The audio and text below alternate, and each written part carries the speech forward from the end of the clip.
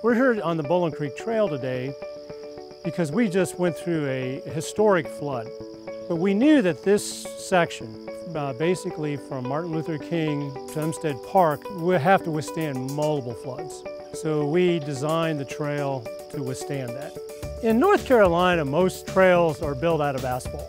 It's cheaper. You basically come in with a machine, you lay it down, but it has one major disadvantage. It's lighter.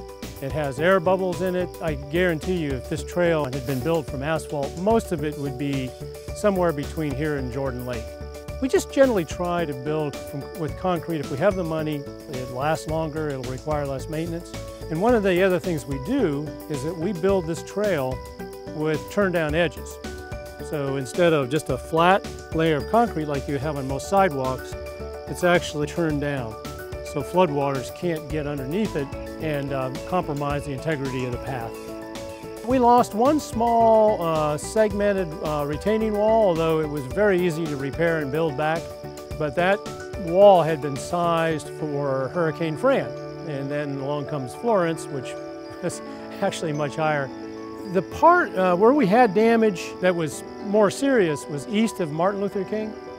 And that was built back in the 90s with asphalt. We did lose about a 50 or 60 foot section of that. We'll go back probably in the spring and replace that with more concrete. As we look at the artwork at the tunnel, we knew we needed to protect that artwork. The thought wasn't from floodwaters, it was from vandalism.